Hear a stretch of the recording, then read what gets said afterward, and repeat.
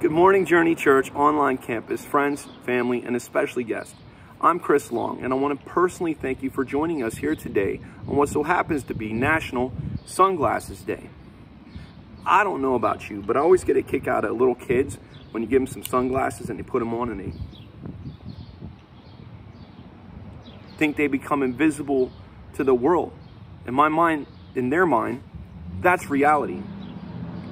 In my mind, I think that sometimes we as adults do the same thing and seem to feel that sunglasses give us some sort of incognito, where if we don't make direct eye contact with people, they won't notice our trespasses or offenses against them. And I think it's pretty fitting, considering that we're in the middle of a series about why we continue to do what's wrong, even though we know that it's wrong. Now, today's message is about lust, and it has some very PG-13 material in it that might not be fit for little ears. So if you have children around that aren't ready to hear such a heavy message, you might want to put them in another room before Nate starts the sermon, or save it for later and listen to it when they're in bed. That being said, every week Nate asks for us to share in a moment with one another. And obviously this is a very uncomfortable topic for a lot of people to share about. But I think we can all agree that matters like this begin innocently enough, perhaps with a love note passed back and forth, a little "do you like me, yes or no," circle one at the bottom of it, or a first kiss. Both of mine occurred right here at this spot. No, it's not a vacant lot from West Side Story. This is my first school over here, and behind me is the playground where I got my first kiss. So if you have a moment, please share with somebody else where you got your first kiss, or if you don't feel comfortable talking about that, maybe you got your first love note or wrote your first note to someone. And while we're speaking about sharing, please, I want to share with you about the Journey app. The Journey app is where it's at for what's going on at the Journey Church. And particularly this week, the Journey card is on there that we ask you to fill out if you're interested in joining us in prayer or small group worship. Please fill out the card, or if you have any other requests for the Journey Church or want information, it's all right there, and there'll be a QR code popping up any moment for you to download that app. Thanks again for joining us.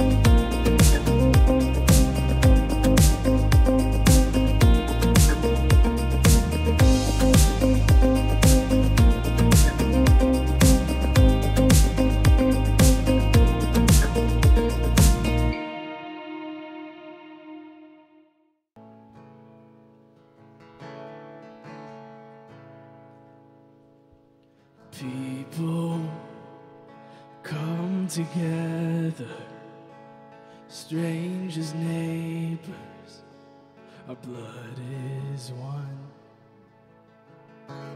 Children of generations, of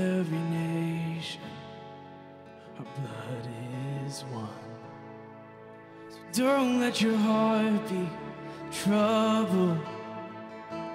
Hold your head up high, don't fear no evil. Fix your eyes on this one truth. God is madly in love with you.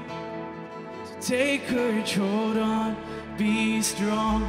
Remember where our help comes from. Sing it out. Whoa.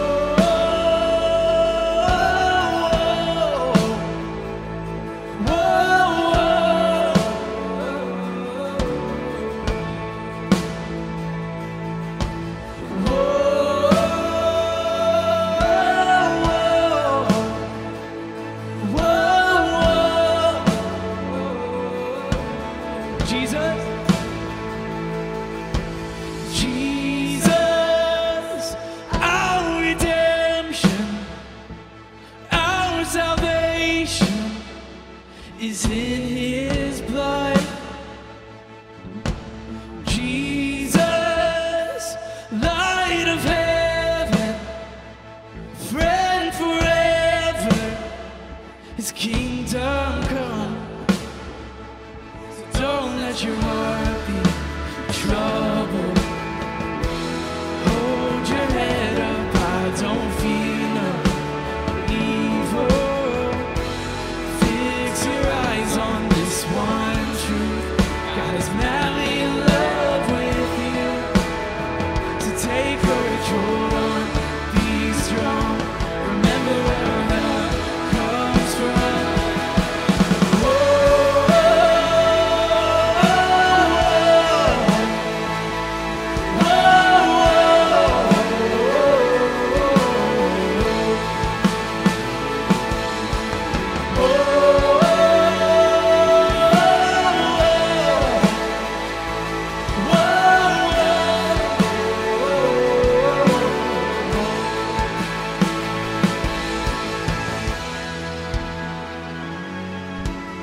let's all lose as we praise this morning.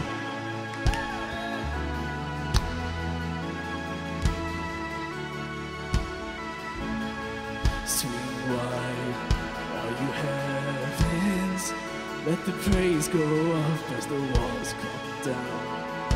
Creation, everything with breath, repeat the sound. All his children, clean hands, pure hearts, good grace, good God. His name is Jesus. Swing what? Swing wide, all you heavens, let the praise go up as the walls come down. All creation, everything with breath, repeat the sound.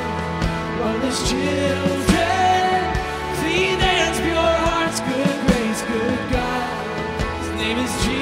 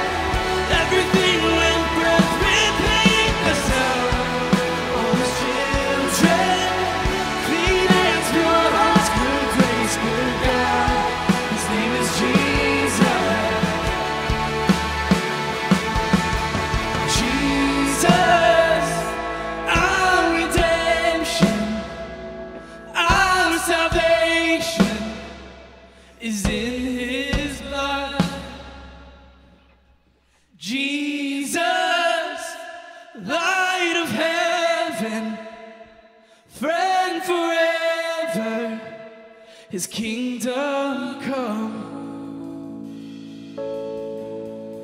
Sing that chorus again. So don't let your hearts be troubled. Hold your head up high, don't fear no evil. Fix your eyes on this one truth. God is madly in love with you. Take courage, hold on.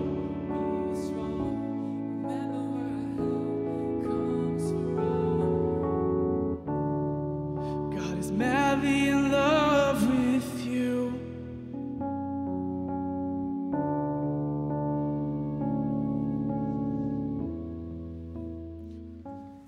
Well, welcome everybody to the Journey Church online worship experience. We're in the third message of a series we've been doing called Why Do I Keep Doing This? And it's really this premise. Here's what it is.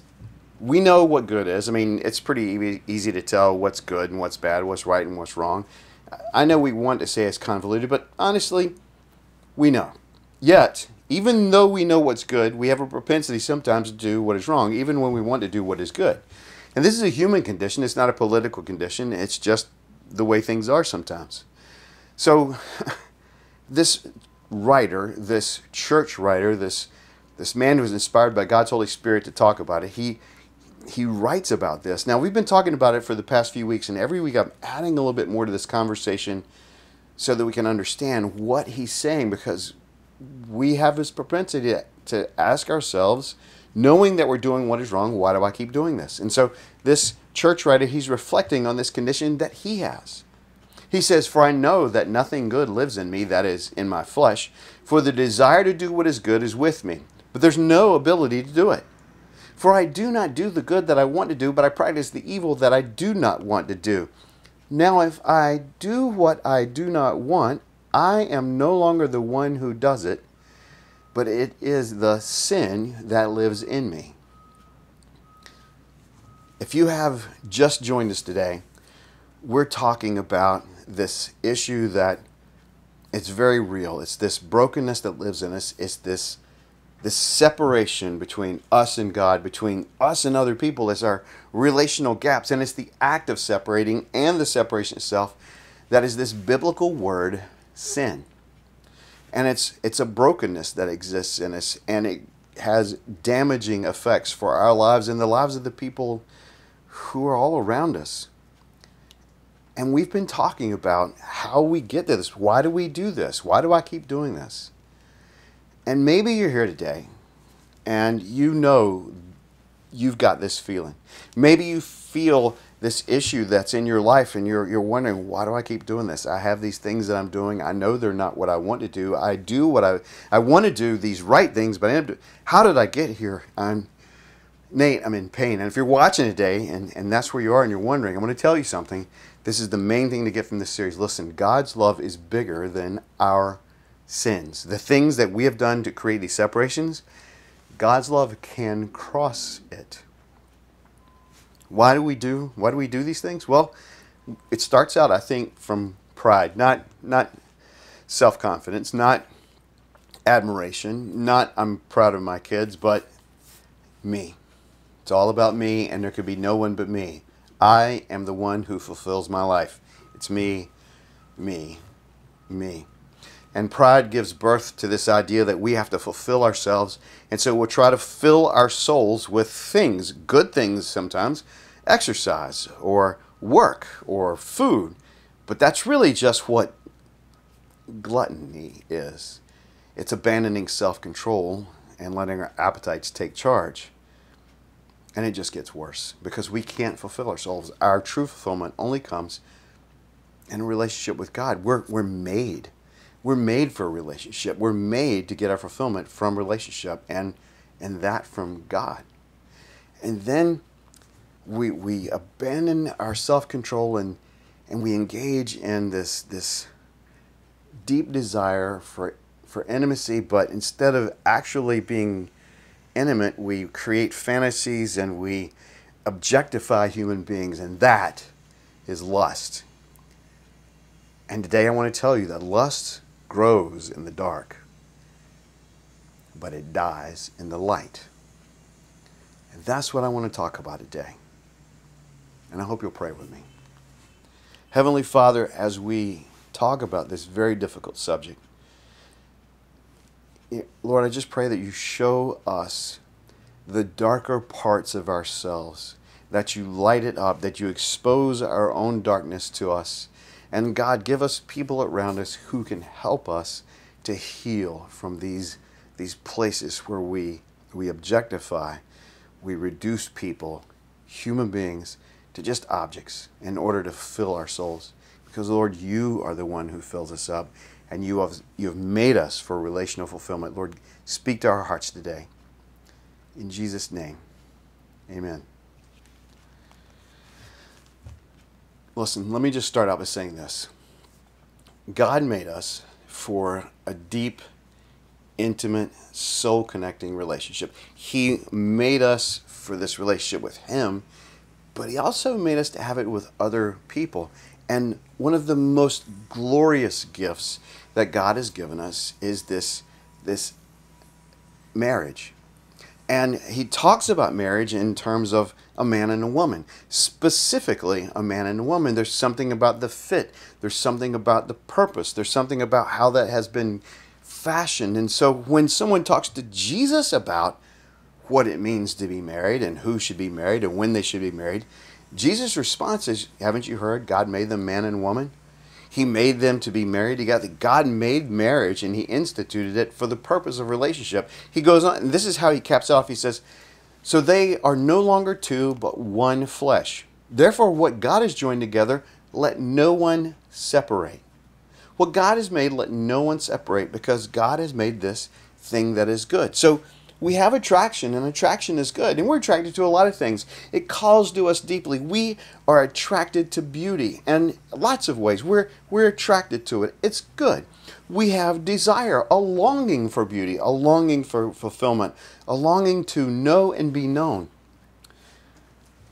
But after attraction and desire, we can start to write stories in our head, and we begin to make it not real. It's a fantasy. And when that happens, when it becomes objectification, when we make people the objects of our fulfillment, it becomes lust. And lust is weird because, it longs for intimacy, but at the same time rejects it by making people objects of consumption. So we may see someone who's attractive, we may be moved to desire, and then we start to write stories in our head.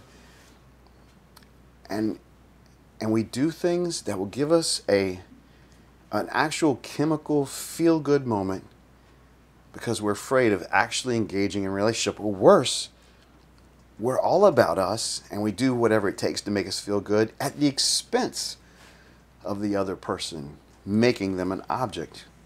That's really the whole purpose of pornography. It is the objectification of people. It makes human beings into objects.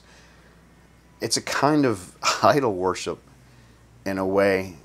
We're fulfilling ourselves on our own with our own fantasy, making people less than what they are. And it's horrible. In our country, 79% of men ages 18 to 30 view porn monthly. 64% of Christian men who say they're Christian, and 15% of Christian women admit to viewing porn monthly. So we can say with confidence that lust is a problem that is deep in our culture. Now here's the thing that I think when we ask the question, why do we keep doing this? I think it's imperative that we understand this difficult concept that lust exposes in us. In the garden story, where man and a woman they're given all the good things, and this adversary comes in and challenges their ideas about their relationship with God, and then tempts them with a lie. He promises satisfaction at the expense of disobedience. The people they fall to the temptation, and something happens when they practice evil, when they disobey God, when they say no to God and yes to me. And here's what happens.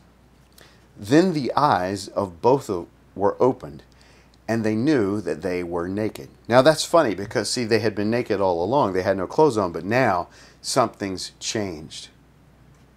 And they sewed fig leaves together and made themselves loincloths. This concept of shame is primarily this: there's something wrong with me, and I am unfixable.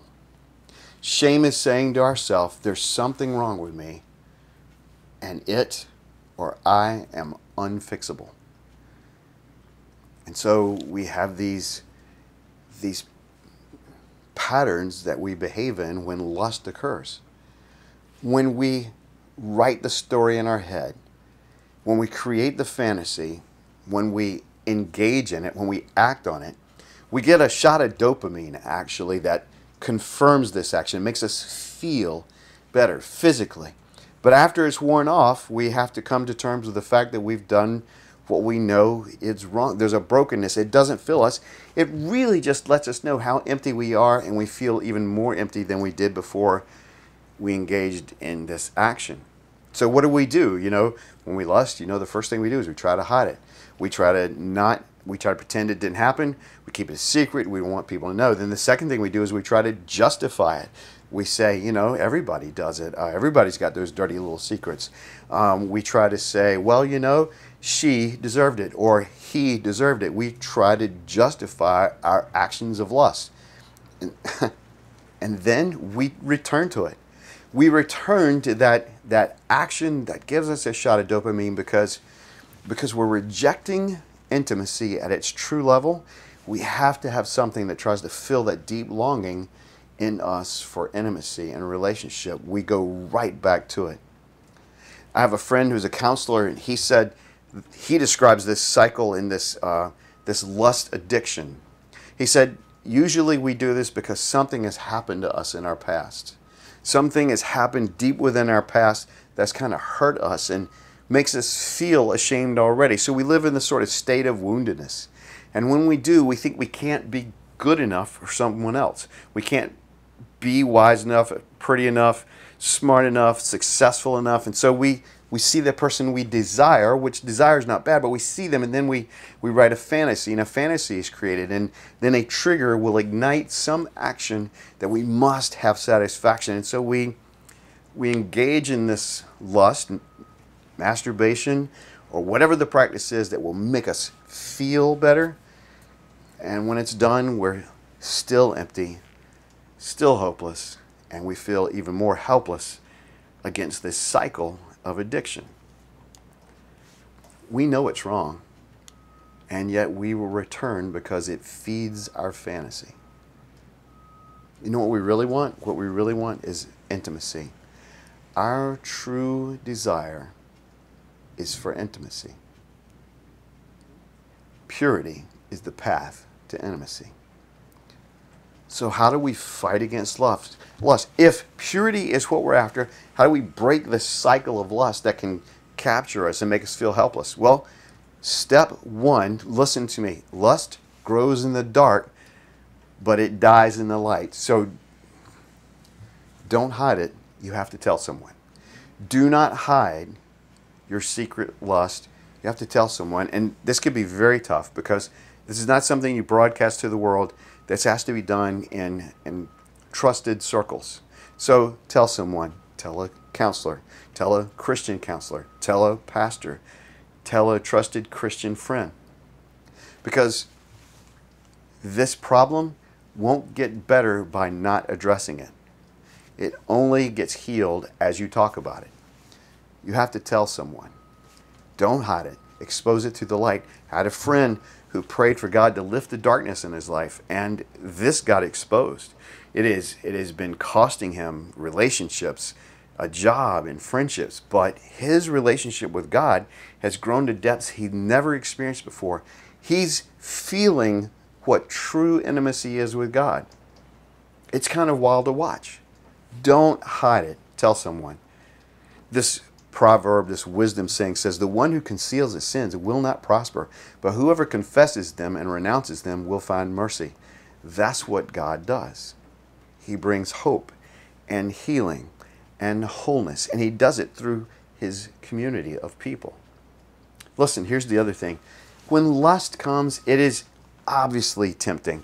It promises satisfaction at the cost of disobeying God. And it's so rich with, it makes you feel good. It is the dopamine that gets triggered. It's hard to fight. So don't fight it.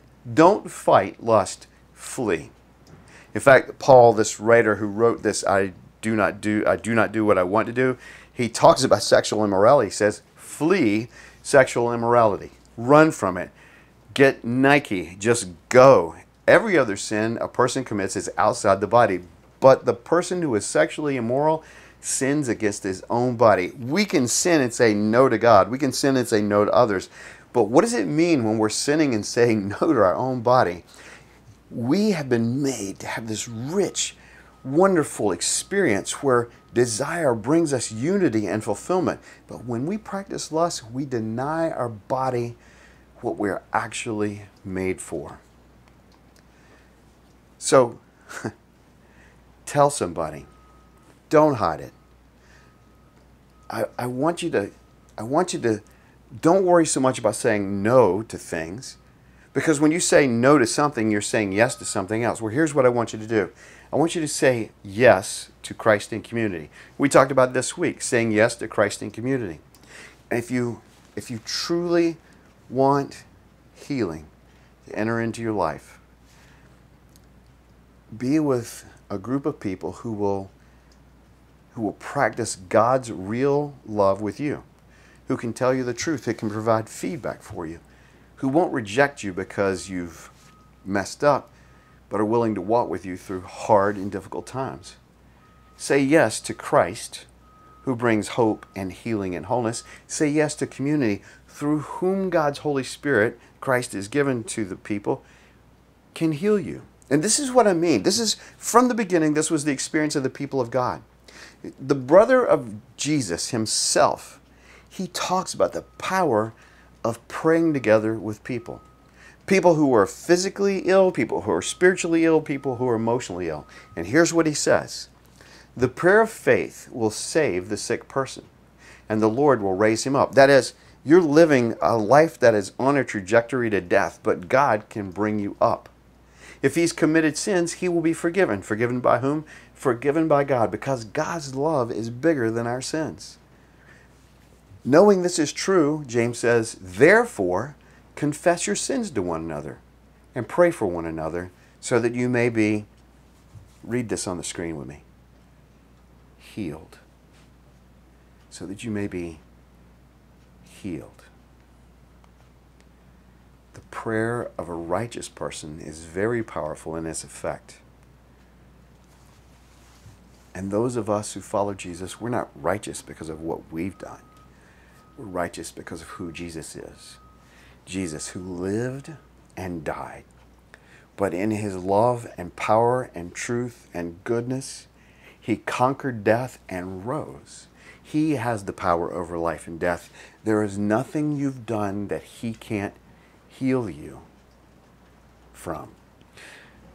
Jesus is the righteous one whose righteousness is given to us, so that when we pray, when we're following Jesus, when we put our trust in him, when we are exposing ourselves, confessing our sin, and daily following him, when we pray, that righteousness has the power to bring healing into the people around us in our lives. Can you believe that?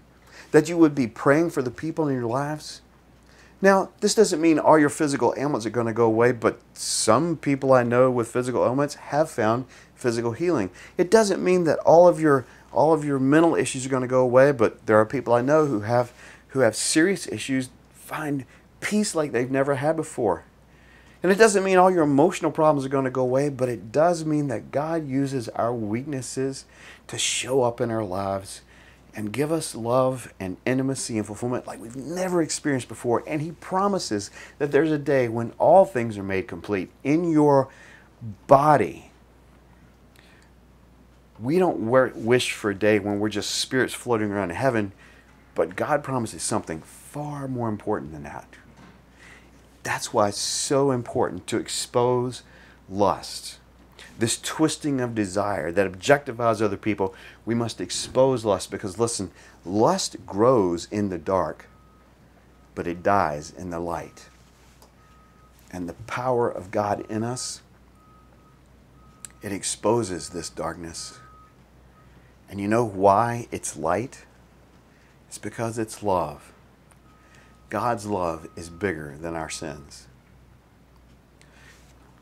When we sing this next worship song in this time that I want you to think and reflect and read the words on the worship song, I want to encourage you to consider this. Listen, I want you to pray this prayer. I want you to take out your smart device and I want you to go to the Journey card link. Maybe you'll click on it on this platform. But ask this question, pray this prayer. God, I confess this to you. Show me who to confess this to in your community. Now on the Journey card, you can pray. You can ask for prayer. And you don't have to confess to us, but you can tell us that you want us to pray for you to find the person to confess to. You don't have to tell us your deepest, darkest secret, but you can tell us you want to follow Jesus, and we'll give you some next steps on how to do this. You can confess to us, and we will keep your truth confidential, safe. We'll keep your truth safe.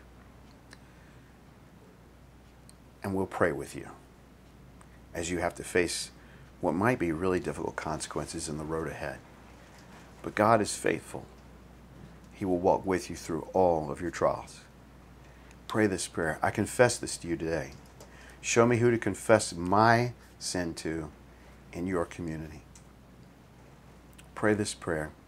Consider sending us this Journey card with your prayer. Worship God with us.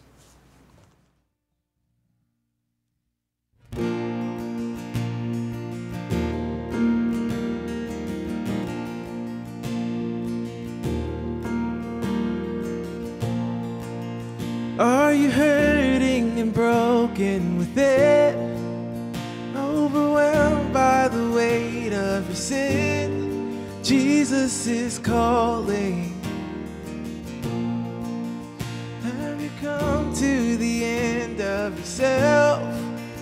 Do you thirst for a drink from the well? Jesus is calling. Oh, come to the altar. The Father's arms are open wide. Forgiveness was bought with the precious blood of Jesus Christ.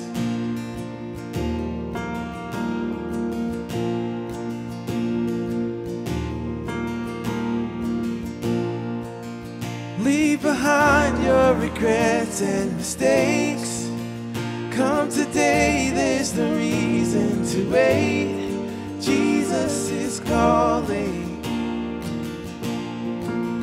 Bring your sorrows and trade them for joy.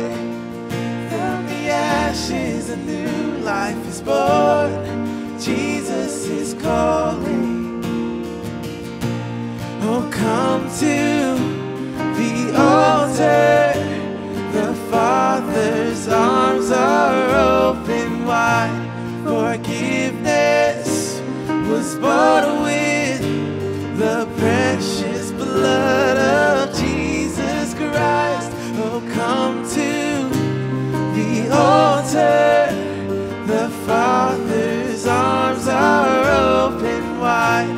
Forgiveness was bought with the precious blood of Jesus Christ.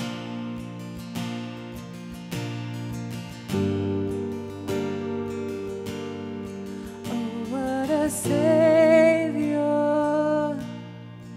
Isn't He wonderful? Sing hallelujah. Christ is risen. Bow down before Him, for He is Lord of all. Sing hallelujah.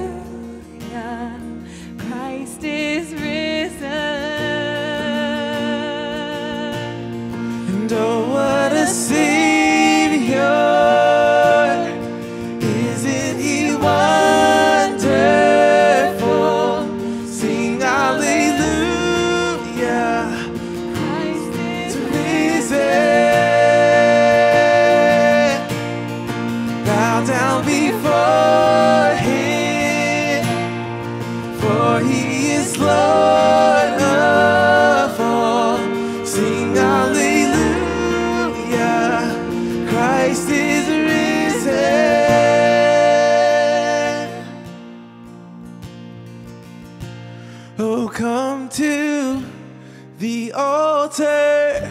The Father's arms are open wide. Forgiveness was bought with the precious blood of Jesus Christ. Oh, come to the altar.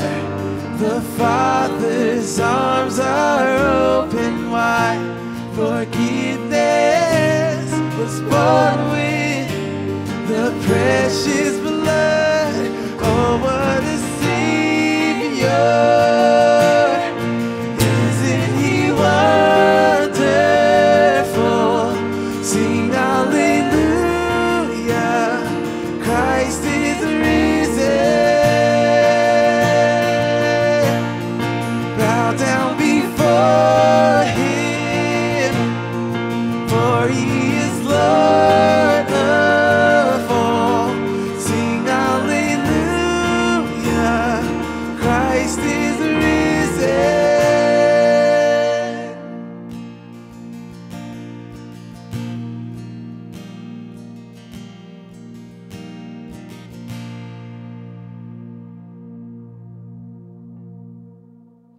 I know that this is a tough subject to talk about, but it's a real problem in our country. More than ever, there seems to be a blurring of what is moral and good, and what's being lost is fulfillment. What's being lost is the truth that purity paves the way to intimacy. I can thank Andy Stanley for that line, but it's true. And what we deeply desire, and God made us to have desire, what we deeply desire is this powerful truth that we want to know and be known. If you're struggling with that, here's what I want to offer you. You can certainly ask us and we'll talk to you. You can certainly talk to us. But I want to offer you this link. It's Hopewell Counseling, and they talk to folks who have issues in this area. If you have an addiction, a sexual or porn addiction, I want to point you to these folks. They are experienced and trained to help you. But it all begins for us.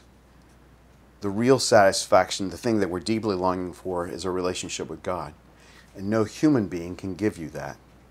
And so I encourage you, listen. Follow Jesus. Jesus, who lived and died, He rose, He lives, He reigns. He wants to be in relationship with you in such a way that you find the true fulfillment you've always been looking for. Follow Jesus. And it's as simple as praying a prayer. Something like this. Maybe you'll pray this prayer with me. Father, today I commit my life to following your Son Jesus. I don't know why, but I believe He lived, He died on the cross, He rose from the grave. I'm banking everything on that truth, and I'm going to follow Him. I'm asking Jesus to be the Lord of my life as He is alive now, and let your Holy Spirit come into me and guide me, because I need you. Now I pray this in Jesus' name, in His name, amen. Hey, if you prayed that prayer, would you let us know? We want to help you. We want to send you information. We want to help you get connected to some next steps. So I'm hoping that you'll do that. For the rest of us, I got to tell you, we're going to need to be there for one another. We cannot condemn our friends, our family, our church friends for issues with lust. Shame is what drives it, and our enemy knows that. So I encourage you to do this. Check out online the Hopewell Counseling, or you can give us a call. Knowing that is the most important thing I can tell you this week. I hope that you will engage in healing starting now. Until then, church, you are sent. Oh, what a Savior. Isn't He wonderful?